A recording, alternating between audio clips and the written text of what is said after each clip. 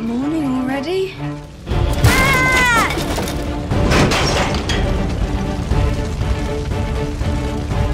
Quickly!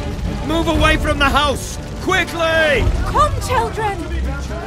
Are you all right, Pastor? Yes! Thankfully we're all... John! John is missing! He's not here!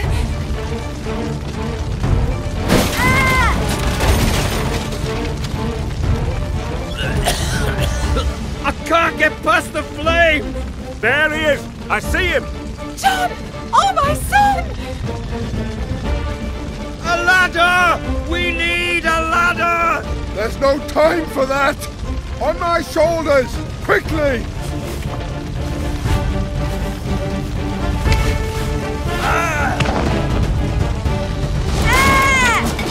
No! There! I see him! Father!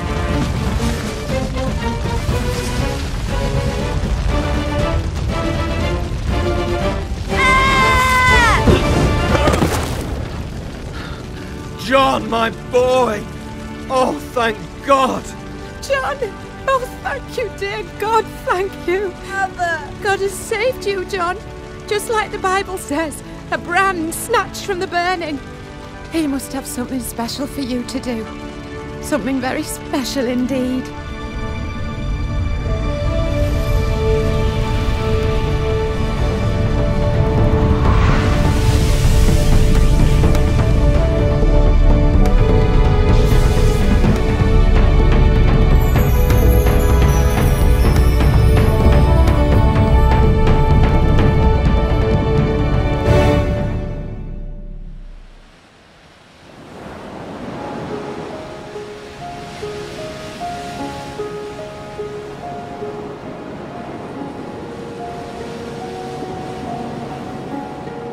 A brand snatched from the fire. I've never forgotten those words. Set aside for the work of the Lord, Mr. Wesley. Something important. Why else would God have spared me? From that day on, I have done everything I can to prove myself worthy of God's intervention. How so? By doing my very best to please him. I was a good boy, a good son, and a good student. Eventually, I was accepted into the University of Oxford, along with my younger brother, Charles. Our Christian zeal was unmatched. We shall meet after classes every evening to study the Bible and pray. We shall fast twice a week, visit the poor and those in prison. And to make sure we do not offend God in any way, we shall have daily self-examination. And live up to our name. The Holy Club! Thus, we performed our Christian duties to the best of our abilities, intent on saving others' souls, as well as our own. Some received us gladly, and some did not. Oh, Holy Club! Bearing good fruit today! Well, take that! We had some setbacks and some successes, but I never felt it was enough to fulfill my purpose and get right with God. So what did you do? Charles and I soon set our sights upon new horizons. America, where we journeyed with the great intention of converting the Native Americans and turning the colonists into holy men.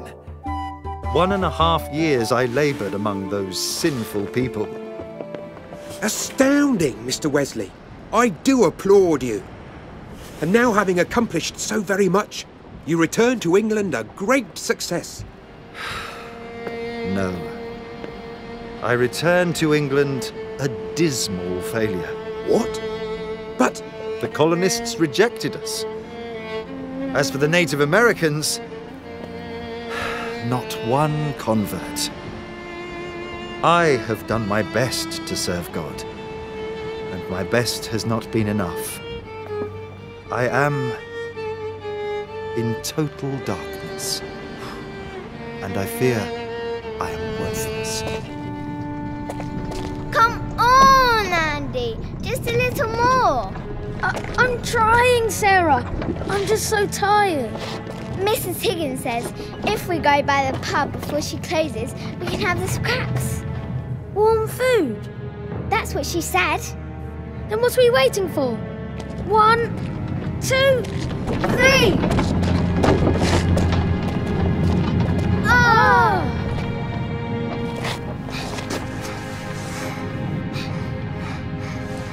At last. 10 p.m. Day shift over.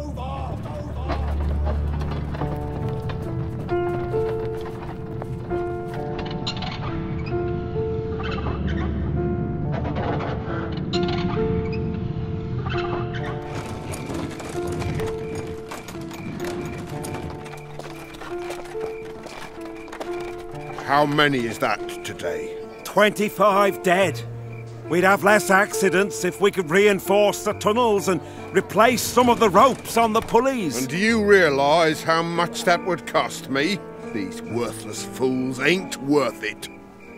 Ain't worth it? Just hire new people. It's cheaper.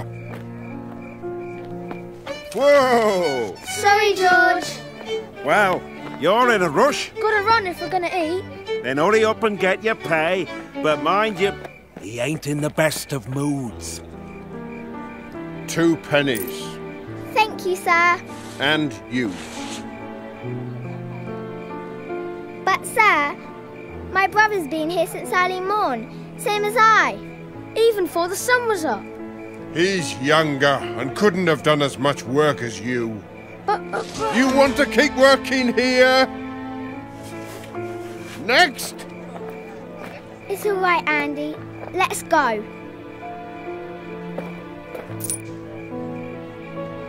Now, weren't you in a hurry to get someplace? Thanks, George. Come on, Sarah. Before Mrs. Higgins runs out of food. Bye, George. Poor little tykes, on their own with no mum and dad. Wish I could do more for them. Line up for the next shift. Now! Worthless lot of beggars. I wish I could do more.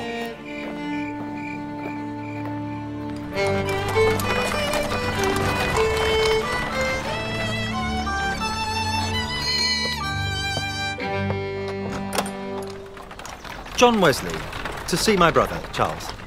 Mr. Wesley, of course, do come in. Your brother is upstairs. I understand he is still very ill. Well? He had a most difficult time in America, which is why I sent him back to England sooner. I shall only be a moment. I know he needs his... Oh, dear me. He's sicker than I thought. Charles? Charles! I had no idea you were in such pain. Oh, for 1,000 tongues to sing my great Redeemer's praise, my great Redeemer's praise, the glories of my God and King, the triumphs of His grace, the triumphs of His grace. John! Oh, John, it's so good to see you. For a moment, I thought you were dying. Dying? Dying, you say?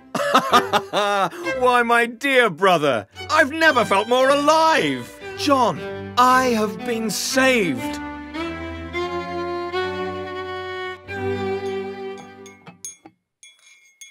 So, let me see if I understand correctly. You have been saved. Indeed, I have. Well, what do you mean you have been saved? It means, dear brother, that I have finally found my Saviour. Finally found your... Charles, we were taught about Christ and how to please him since we were tots. How can you say you have finally found him? You make it sound as if you never even knew him. I knew of him. I knew the scriptures. As I do.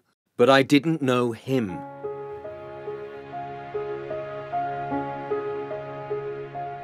Do you recall the fire? How could I forget? It was the night God spared my life, and I have been trying to find a way to... earn his favour ever since. Don't you see, John?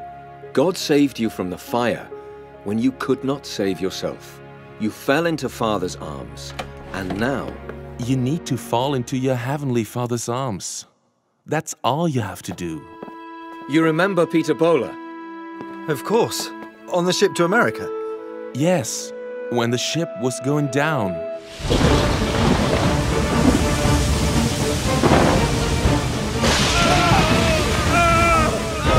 Hold on, John! Hold on! I fear we are going to perish! No! Don't say that!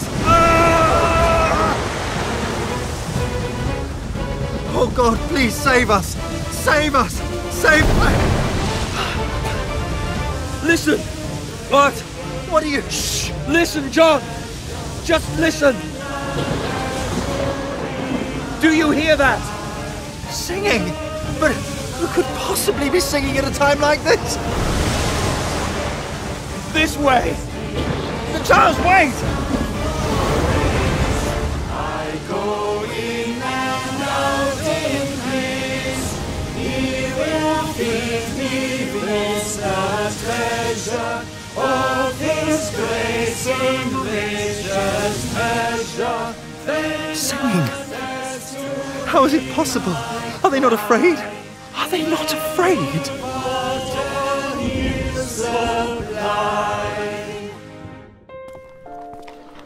Unafraid, all of you. Even the children seemed at peace. And you? Well, I... scared out of my wits, I'm ashamed to say. I was afraid to die. But why? Why? Because I wasn't ready to meet God. I wasn't sure if I was worthy of... Tell me, John, do you know that your sins are forgiven? My sins? Do you know that God will receive you into heaven? Do you know you are saved? Well, I hope I am. That's not what I asked. Do you know? Well, I do all I can to be. I mean, I try the very best I can to be. John, those that need a savior are the ones that cannot save themselves. That philosophy of yours must be done away with. Philosophy? What do you mean, philosophy? My faith is based on God's word. Is it? Indeed it is. May I suggest a Bible study this evening? I am very familiar with the Holy Scriptures, thank you very much, sir. Then your knowledge at the meeting will be much appreciated. Aldersgate Street, 8 o'clock this evening. And don't be late!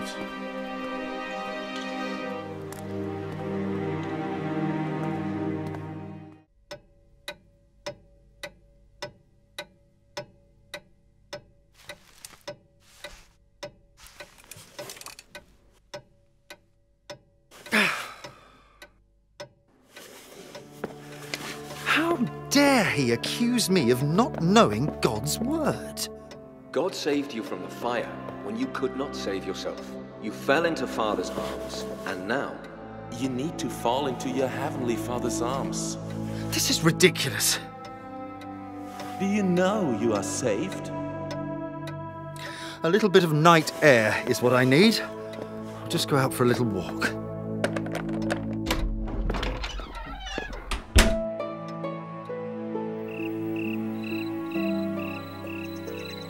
And that concludes our reading of Luther's introduction to the Book of Romans.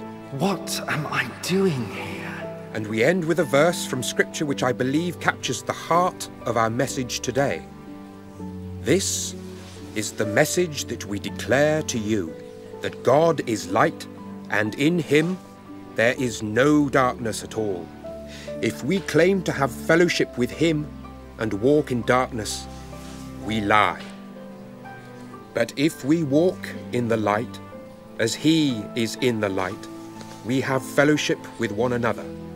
And the blood of Jesus Christ cleanses us from all sin. Do you know you are saved? Yes.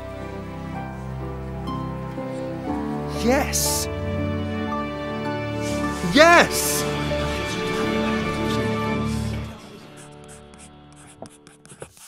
Charles! What is it? I have fallen into my Heavenly Father's arms. I realise that I am a sinner saved by grace. John, this is wonderful! Praise God! Charles, we must share this joyful message with as many people as we can. That Christ saves us because we cannot save ourselves. Do you realise what this means? Everyone can be saved. Anyone can be saved. Perhaps this is the important task God has for me. This is the message he wants me to share. I felt my Lord's atoning blood close to my soul applied, close to my soul applied. For me, for me, he died. For me, for me, for me, for me, for me, he died.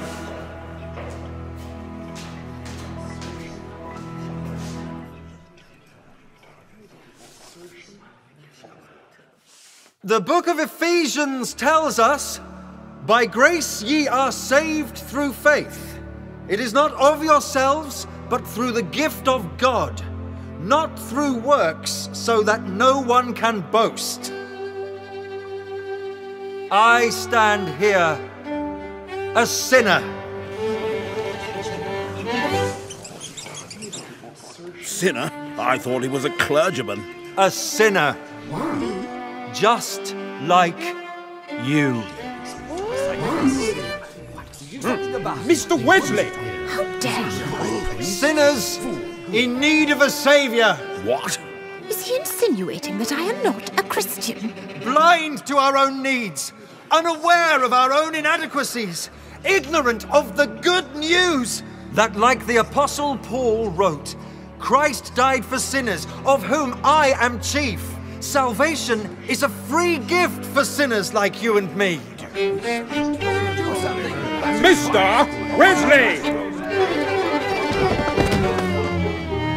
Sinners indeed. Well, that didn't go quite as expected, did it? But God never shuts one door without opening up another. Come along, Charles. We are all sinners.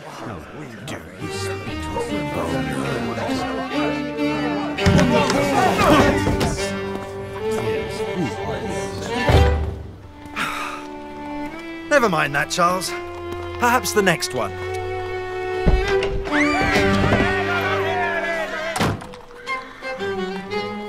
Wise of you to wait outside this time, brother.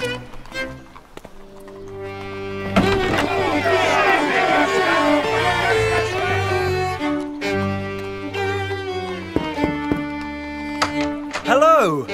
Goodbye.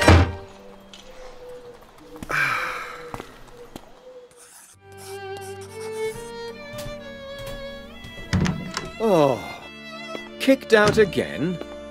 I'm running out of churches to preach in. You mean you're being run out of churches to preach in? This just came for you.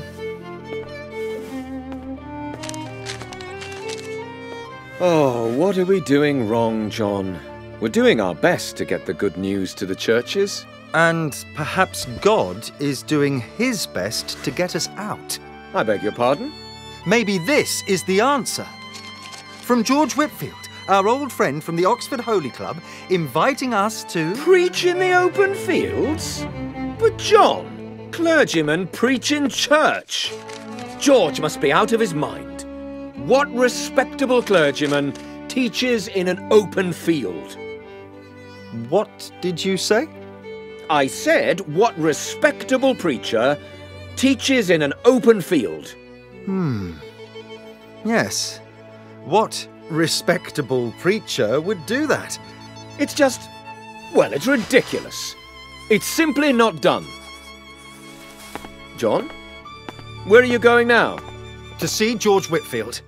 Whitfield? You asked a very good question, Charles. What respectable preacher teaches in an open field? No. You couldn't! Goodbye, Charles.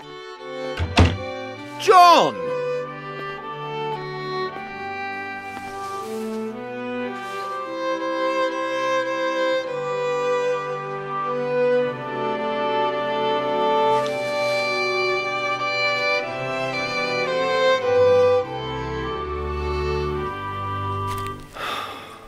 I can't believe I've sunk this low.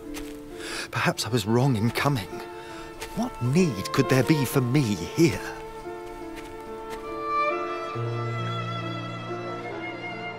Are you a clergyman? I beg your pardon? A clergyman? Yes. Yes, I am. And I'm here to preach. Preach? Here? That's right. Well, that's new. Go on, then. I stand here, a sinner. I beg your pardon? A sinner! I stand here, a sinner! A sinner just like you!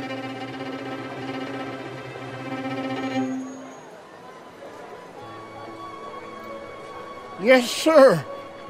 I am a sinner. That I am.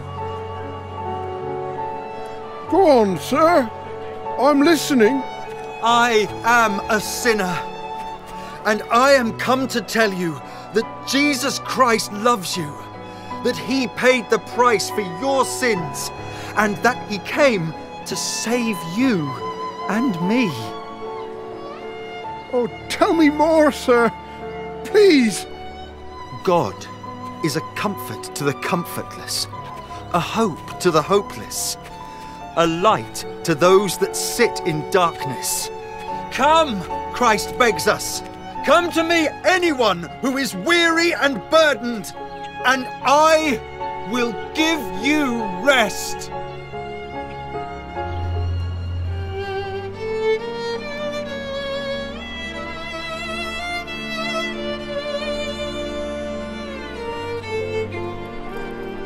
All right, bring him up.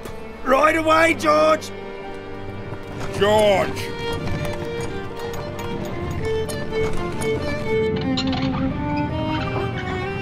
Sir? Don't bring them up. We don't have enough people again today. But they've been working all day. And now they'll have to work all night. I need them to do 2 shifts.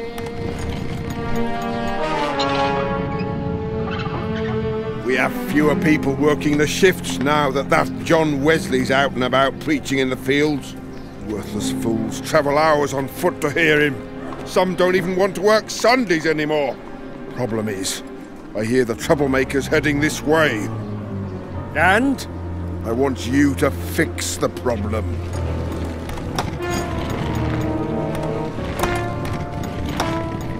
You want me to do what?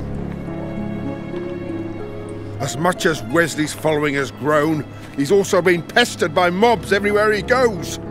You were a prize fighter. Get some of your cronies together and mob the place. No one will be able to pin the blame on you. Besides, the pay will be good. You know you need the money. I don't need it that badly. Nothing would make me go that far. Nothing at all. No! The rope! Andy's fallen! Andy! Andy! Andy! Andy! My leg! His leg is broken. It needs to be set. Too bad you don't have any extra money to pay for it. Then lend me some. It hurts. It really hurts. Oh, Andy! Oh, what am I gonna do? Now, darling. Please! Please, I'll pay you back. I'll work night and day. I promise, please. I told you, I don't lend money. But your friend, George here, he can earn it for you. And he already knows how. Please help him. It's all right, Sarah. Where will this preacher be staying? I cannot thank you enough for coming here, Mr. Wesley. I have no doubt your words will be a blessing to the miners. The blessing is mine, Mr. Thompson. I have not met with such a welcome of late. You've been very hospitable. This is wonderful. Oh! What was that? Sir, outside, there's a mob. A what?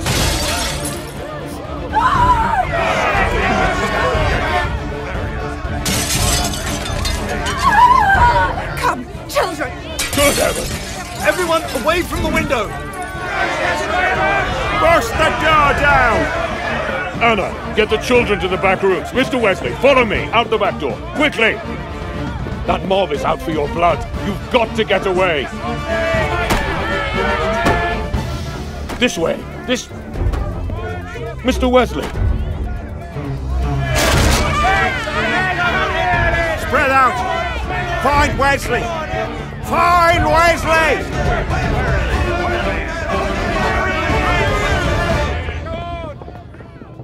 Tell me, good neighbours, who are you looking for? The preacher, John Wesley. Well, my good man, I am he.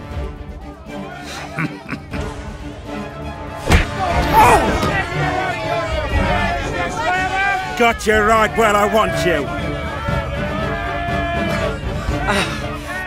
Tell me, my good man, why are you going to hit me? First of all, I am not a good man. And second, I'm gonna hit you because... Because I am here to tell you how much you mean to God, how much He loves you and your companions here. What? What are you going on about? I don't mean nothing to him. Well then, He wouldn't have sent His Son to die for you, would He? Well, He didn't. The fact is, He did. What is your name? George. My name is George, but I'm here to... Christ died for you, George. That's how much you matter to Him.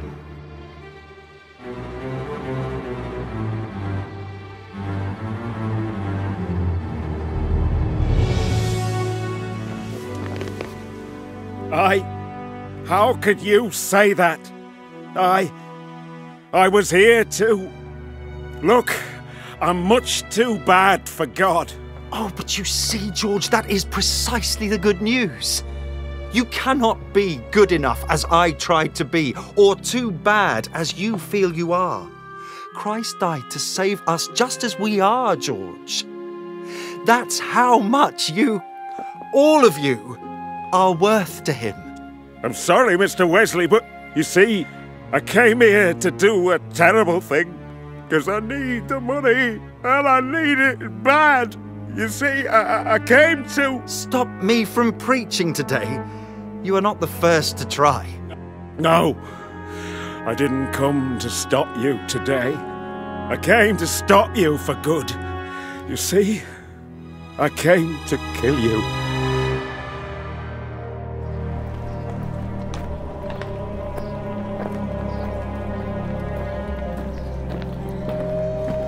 Did you get any more money, George? Will he be all right?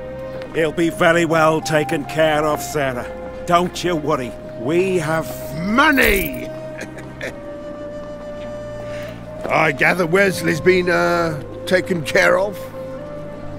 Actually, Mr. Wesley has taken care of me. What do you mean? We do have help, Sarah, and he will be just fine. I trust you, George. We both do. What? What are you going to do now, eh? What? You've got no money, and you've got no job. You hear me? No job. You good-for-nothing, worthless fools. The whole lot of you. Actually, you're wrong. Turns out we're not so worthless after all. We're worth the Son of God dying for us. For you, too. Ah! Don't worry. I got him just in time. You go along, George. I like what you said. I may just follow after my shift. What are you waiting for? Get me up, you worthless fool!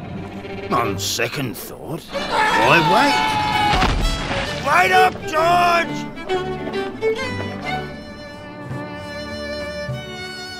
And God said, I have caused your sins to pass away from you. I will now change your dirty rags into clean garments. For you, all of us, are as a brand plucked out of the fire. As John Wesley continued field preaching, the crowds grew.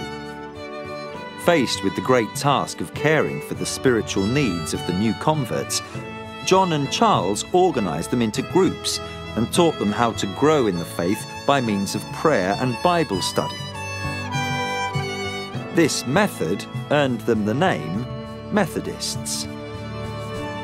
While John's organisational skills helped establish the movement, Charles used his musical talent to compose more than 6,000 hymns, many of which are still sung today. As the Methodists spread throughout England and eventually the world, they established soup kitchens and schools and orphanages. Children like Andy and Sarah received the religious, educational and medical care they lacked.